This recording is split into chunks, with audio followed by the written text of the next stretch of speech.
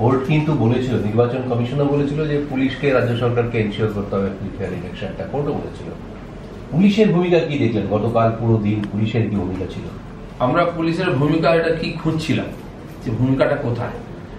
পুলিশের ভূমিকা বিশেষ আমরা দেখলাম না। আমরা দেখতাম যখন যাত্রা দেখতাম, সেখানে লড়াই হতো, কারণ তলোয়ার পড়ে গেল হাত থেকে, তখন একজন থাকতো, সে গিয়ে কুড়ি নিয়ে চলে আসতো, ওটা নিচে ফেলে দিত। তো পুলিশ মোটামুটি এরকমই আছে, পরে গিয়ে ব্যালট বাক্স তুলে নিয়ে আসছে, এই করছে। শান্তিপূর্ণ নির্বিঘ্ন ভোট করার জন্য কোনো পুলিশের ভূমিকা ছিল না। এমনকি আমরা আপনাদের ভিডিওতে দেখেছি পুলিশের পিছনে বন্দুক ঝুলছে আর তার সামনে পিস্তল উঁচিয়ে চমকে লোককে বার করে দিয়ে ভোট করা হচ্ছে, একাধিকবার হয়েছে। হ্যাঁ, পুলিশের ভূমিকাটা শুরু হলো সন্ধ্যার পর থেকে। যেখানে গুন্ডারা রেগিং করতে গেছিল, মার খেয়ে ফিরে এসেছিল, সেই এলাকায় পুলিশ গিয়ে ব্যাপক সন্ত্রাস করে, মারপিট করে বহু লোককে অ্যারেস্ট করেছে। আজকে সকালেও সে সন্ত্রাস চলছে যথারীতি। যেখানে ভোট লুট করতে পারেনি গুন্ডারা, মার খেয়েছে পাবলিক আছে, সেই পাবলিককে পুলিশ মারছে এবং কেস দিচ্ছে ব্যাপকভাবে। এটা গতকাল থেকে শুরু হয়েছে। এটা তো পরিষ্কার, কারণ দেখুন, মানুষ নিজের প্রতিকারের জন্য বেরিয়েছে, নিজে আইন তুলে নিয়েছে, দুষ্কৃতকারীদের মানুষ মোকাবিলা করেছে, মেরেছে এবং খুনও করে দিয়েছে। বাইক বাহিনী এসছে, তাদেরকে পুলিশের সামনে যাচ্ছে, কিছু করছে না, পাবলিক আটকে বাইক জ্বালিয়েছে, মেরেছে। এবং বেশিরভাগ মার্ডার এভাবে হয়েছে, গণপিটুনিতে।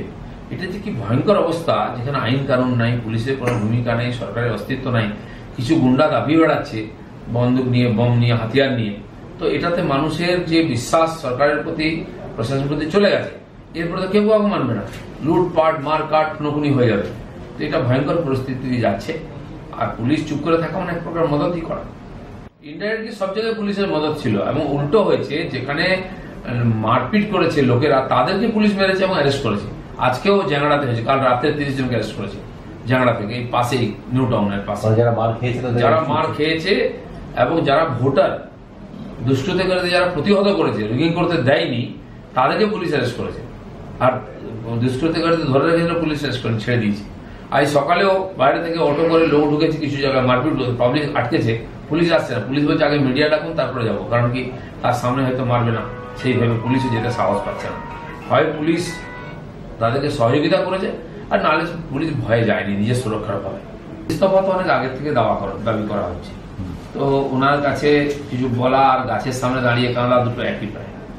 আর রিপোলিং করতে হলে আবার সেই 49,000 বুথেই করতে হয়, কমপক্ষে অর্ধেক বুথে রিপোলিং করা উচিত, যেখানে ফেয়ার ইলেকশন হয়নি। সকাল থেকেই কবজা করে নিচ্ছে। আমাকে একজন মাস্টারমশাই ফোন করেছিলেন, যিনি ছিলেন ওখানে প্রিসাইডিং অফিসার, বলে রাত্রেবেলা 5-7 জন লুঙ্গি পরে এলো, বসলো, গিয়ে বলে দেখুন কোনো ঝামেলায় যাবেন না, বাড়ি ফিরতে হবে, আমরা করে নেবো, আপনারা চুপ করে থাকবেন। খাওয়া দাওয়া সব দিল, ভোরবেলা থেকে ঢুকে 2টা পর্যন্ত ওরা ভোট করলো। যারা বাইরে থেকে কিছু ভোটারকে ঢুকতে দেওয়া হয়েছে, আঙুলে কালি লাগিয়ে টিপ ছাপ দিয়ে ছেড়ে দেওয়া হয়েছে, যে ভোট হয়ে গেছে চলে যাও।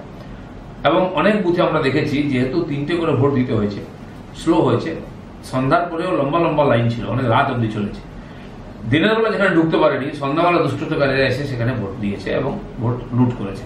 তো যত রকম সম্ভব করেছে, এবং যাতে কাউন্টিং এ গন্ডগোল করা যায়, ঝাড়গ্রাম, পুরুলিয়া জেলায় গন্ডগোল করতে পারেনি ওরা, আমাদের লোকেরা প্রোটেক্ট করেছে। এখন সেখানে বলছে, ডিএম এর অফিস থেকে বলা হচ্ছে যে খালি প্রার্থী ছাড়া কাউকে কাউন্টিং এ ঢুকতে দেওয়া হবে না, মানে যেটা করতে পারেনি চুরি, সেটা কাউন্টিং হিসেবে করবে। যত রকম ভাবে চুরি করা সম্ভব, তার শেষ সময় পৌঁছে গেছে।